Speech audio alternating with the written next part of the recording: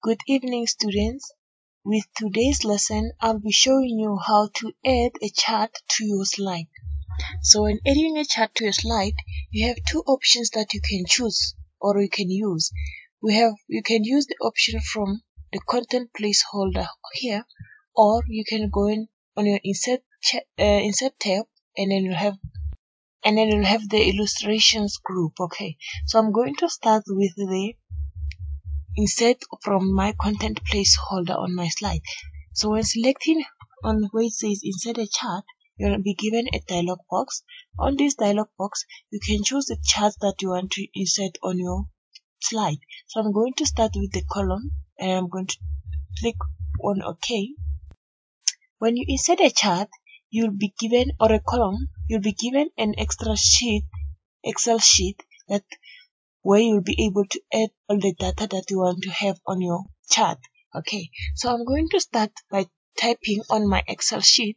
So on your Excel sheet, you have columns which are identified by the letter, and then you have the rows which are identified by the numbers. So when you're selecting the cell, this block here, we call it a cell. So a column A1, it's a cell A1. So I'm going to select on cell A1 and then type. So I'm going to start typing. This is the student's name.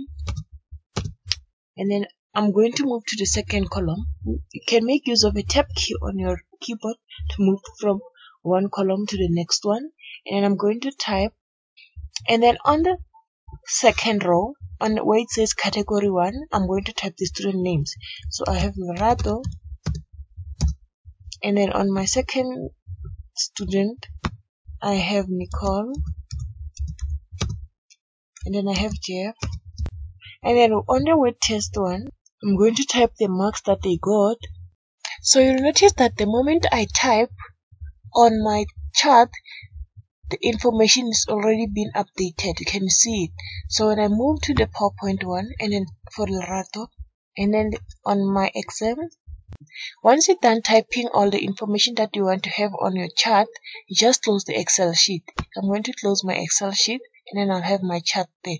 So when you insert a chart, always you'll be given an extra chart tool, which consists of a design tab and the format tab.